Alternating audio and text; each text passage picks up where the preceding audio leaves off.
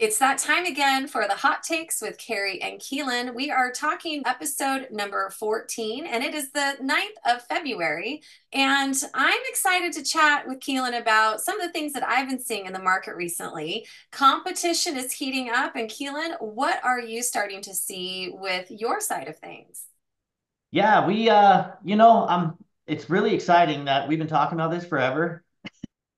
Rates turning, rates going down, and sure enough, and we knew the competition was going to get stiffer. Remember how we were talking about seller credits for buy downs and things, and trying to warn everybody it's only a matter of time before that's going to, it's going to get more competitive. Seller Right. credits going to go away, and then we're actually going to see bidding wars. And we're there. I mean, I don't know about you, Carrie, but I've seen quite a few. I had three offers go in last weekend. One went 150,000 over ask.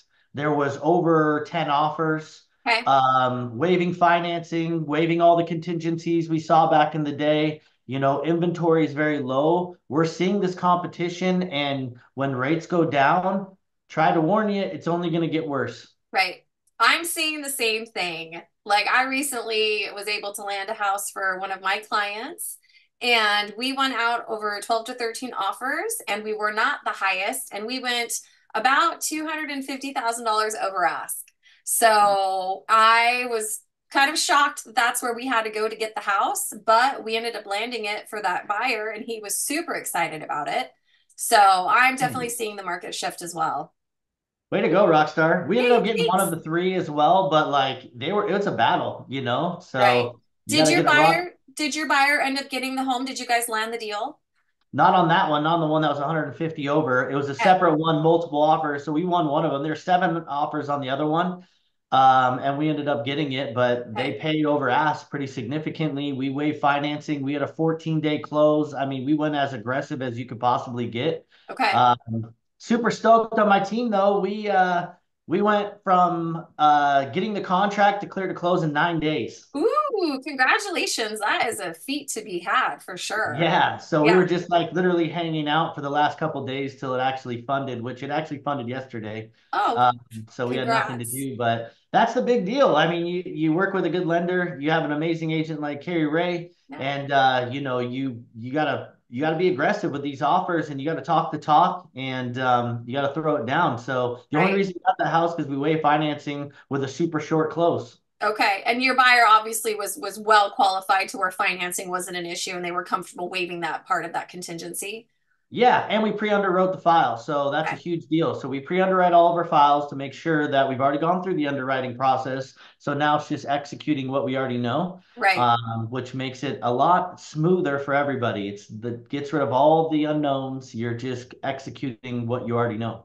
Well, and I have to say that part of the reason why my transaction got accepted was because I was very communicative with the other agent. She even said, "Kudos to you, Carrie. You're part of the reason why we chose this offer because I was dedicated to communicating with them consistently and really advocating for my buyer." And it's a combination of things besides, having a great lender like Keelan and, a great offer in place, but having an agent that's there to bat for you. So I felt really a lot of gratitude that she let me know that that was part of the reason we got the deal accepted. So Yeah, I could definitely vouch for you on that. I mean, yeah. your communication is fantastic with agents. Like Mhm. good agents, right? Listing agents, they want to get a deal done. Right. And, if you try to play like hardball and not really communicate and, not work together to come to, because there's multiple offers. Right. We understand that the listing agent wants to pick the one that it's most likely to close, right? And it's Correct. in their person's benefit. But you communicate, Carrie, so you're good at finding out how can we make this work in Right. like in a positive like way of not just like we're on the other side, but we're a team on trying to figure out how mutually it makes sense for everybody, right? Right. And that's what I said to this individual was like, this is a team effort, and how can we make this work for everybody? Finding out what the seller's needs are, what their requirements are, what are those pressure points that we can use to leverage to make our offer as attractive as possible. So, I can only imagine if you don't communicate. We've seen this happen, or I have. I worked with a lot of agents. I've seen this happen where you find out you missed out by a couple $1,000 or something that you could have done, but right. you didn't communicate well enough to the listing agent to figure out what can my people do to make this work. And that's sad. I mean, it's only just a small little bit you missed out on, and now they didn't Right. accept your offer, you know? And sometimes, it's up to our buyers. Really, it's their decision about like how we tailor our offer. Granted, I'm there to guide them the best that I can, but we can only do what they're comfortable with doing. And sometimes I've seen it happen before. Sometimes you have to lose a house in order to understand like really kind of what you have to do to get in the game. So luckily enough, I didn't have to worry about that with this particular buyer. He was ready to go and was excited to purchase, but it just felt good to win. These Heck last couple yeah. months have been so stressful and difficult. So it felt Yeah. good to like get one in the can. So Well, on the lending side, we can be pretty aggressive too, and I pride myself on that. So, putting in an aggressive offer, short close, right. something that's pre-underwritten, but we also communicate with the listing agent too. So calling the listing agent because they want to ultimately pick the lender that they're most confident that's going to close. So Absolutely. so yeah, we always make sure, and Kari makes sure that I'm always calling all the listing agents and bragging. I have a lot of 5-star reviews. I want to put in their face at how good of a job that we do and how confident I am with our buyers. I brag about all of our buyers, like, and make sure that they understand that we're here to perform and close. And between that and your communication, all these additional little steps sets us above the rest, and that's really important. Right. I agree. You need a winning team, and Keelan and I certainly are that. So so Appreciate can you tell that. me a little bit what's happening with rates right now? I know that they improved after the beginning of the year and they've kind of leveled off a little bit. What's happening with the rates right now? This level areas, they're up, they're down, they're up, they're down. I mean, granted, they're much better than where they were in October. I think that there's just a lot of uncertainty with the market right now. The Fed was talking about, doing a reduction in March, and then Powell just went on 60 Minutes this week. This is, relevant, and opened his big mouth again. And I think he does it on purpose. He's out there talking about, they asked him if he's going to cut rates in March, and he was like, which is the next Fed meeting, and he said no. So the market's responding accordingly, but they get it. Like, just Powell's words alone affect the market. So Right. everybody's hanging on to every word. So with that being said, I feel like we could be trending for better rates, but it's just kind of staying level because Powell's out flapping his gums, unfortunately, being all hawkish.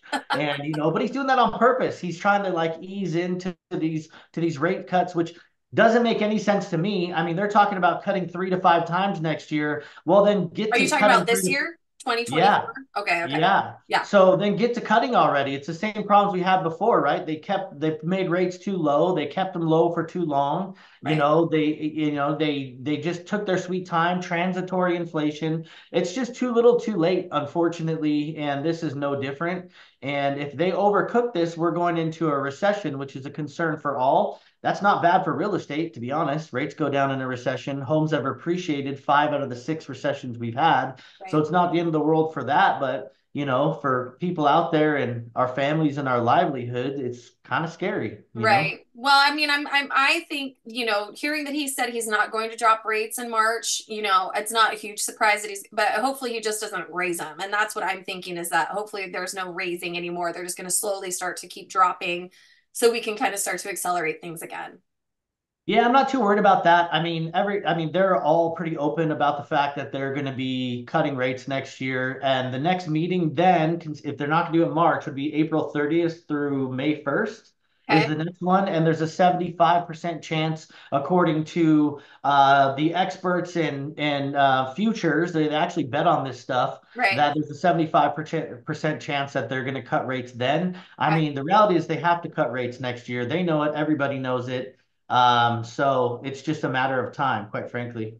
Well, I am seeing more activity. I mean, I've got a couple listings that I'm actively working on. So I do see the inventory is there's starting to be more inventory to come out because I've got some buyers I've been working with for months and it's just there's not a lot to see. So I'm hoping that, with the springtime shift, interest rates coming down, that we'll start to see more inventory. So some of the people that are really serious about purchasing a home right now can actually find something that they're really going to love. Yeah, and it's going to get interesting because Black Knight came out this week and said the average, and this is nationally, if I could talk, average equity Right now is Slow down. 300,000, which 240,000 they can access. And I've mentioned this before. People are sitting on a boatload of cash with a Right. low interest rate and just not sure what to do, but they do want to move.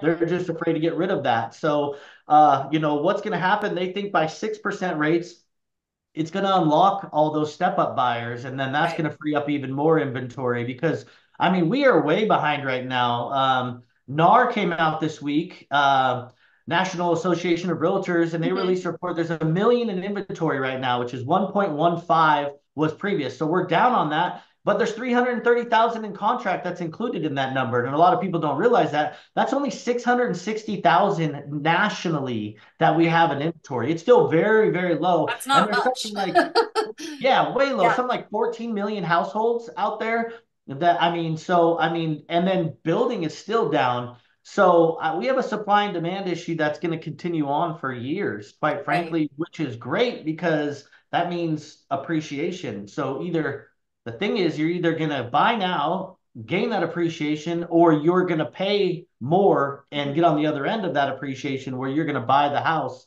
later on for a lot more than you are right now. Right. Well, and one thing I have to, make sure I say to everybody is really the best time to buy is when you're ready to buy. Granted, we've talked about this, it's better to buy yesterday when you look at all the Yeah. numbers. But Yeah. really, like you can't, I know a lot of people get really kind of try and time the market and worry about interest rates. And I really believe that you kind of have to make moves when you have to. Sometimes you don't have a choice. Sometimes you have to move. Maybe you've got a change in household, like a divorce, or you're having children and you really need a bigger home. So just, I say to everybody out there that's listening, know that when you're ready is going to be the best time for you, and we'll try and do the best that we can to make the terms as favorable as possible if we're able. I'm so happy you said that actually, because I Yeah. mean, I get caught up in the data as a Right. mortgage nerd. So yeah, I'd be doing you a huge disservice if I didn't tell you, and it's my job to save you money and give you the facts. And there's a very, very good chance I'm going to be spot on. But there's other factors in life. Right. Life happens, like, Right. and I'll start this process from helping somebody with their credit and saving for a year before we get there. At the end of the day, it doesn't matter when you buy. It's just about buying and getting out of that renting pool where you're throwing all your money away. And the best time for you is the best time for us always. So, Right. I guess we're coming out of the most like loving place in our hearts of like, here's the information, do what you will. Yes, it's better for you to buy sooner than to wait, but Right. sometimes we can't, and that's fine too. Let's just figure out what needs to happen to get you there. Well, and having these conversations continually, I think is important because, as you and I have started, we started doing this like in October, I think is when we started doing this together. The Yeah. market has changed quite significantly as to strategy. And so know that whatever market we're in currently, Keelan and I will do the best for you to make sure that you're getting the best opportunity based on what's happening in the market. So just know that, things are changing and they're going to be constantly changing. It's just a matter of keeping up with the information and the data that we have and also the experience, like us, our real world active experience to what we're seeing in the market as we're working with buyers and sellers. So if it's not the right time to buy right now, don't worry. You can still get ready. And I really believe that having a conversation with Keelan and I in the beginning, even before you're really ready, just so you understand what it's going to take and what you need to do to save and to make sure you're not doing anything, wonky with your credit or your credit cards to make sure that your financial profile is as positive as possible. So I say if you've got questions, reach out to Keelan and I. We're here to help you. You can reach me at 206-330-6985. And you can get me at 206-321-4941. Awesome. Well, I'm excited to see what opportunities are going to be coming next week. I say that every time I talk to you, but it really is kind of fun to be able to, talk about the changes and to be able to show people that our needle is pretty spot on. So Yeah, yeah. And it's a moving target. So it's always new and changing. It's a living, breathing thing. And like you said, very different than it was. just a few months ago, right? Yeah. Well, awesome. Okay. Well, Keelan, thanks for your time today, and I will see you next week. See you next week. Okay. Thanks.